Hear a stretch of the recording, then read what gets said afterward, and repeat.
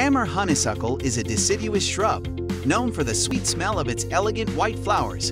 It is loved for its tolerance to pruning and is often sculpted into a variety of shapes. Native to China, Korea, and southeastern Russia, the Amur honeysuckle is also found in Japan, where it's considered endangered. The name comes from the Amur River, located on the border between eastern Russia and Manchuria in China. However, due to its fast spread and vigorous growth, Amur honeysuckle is considered an invasive species in many countries. It is completely banned in some areas of the United States. In the wild, Amur honeysuckle creates dense thickets, which stops native plants and trees from growing and prevents the regeneration of woodlands, often leading to monocultures. The plant is very adaptable and thrives in disturbed areas such as roadsides, fields, pastures, and forests.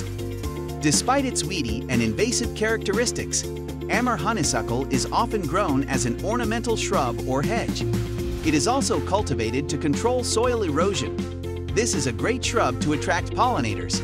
It provides berries and shelter for many bird species and delicious nectar for bees and butterflies. Amur honeysuckle is fairly easy to maintain and care for. As long as it has sufficient sunlight, it can do well in many regions and habitats. It thrives in both temperate and subtropical climates, needs very little water, and doesn't have any soil requirements.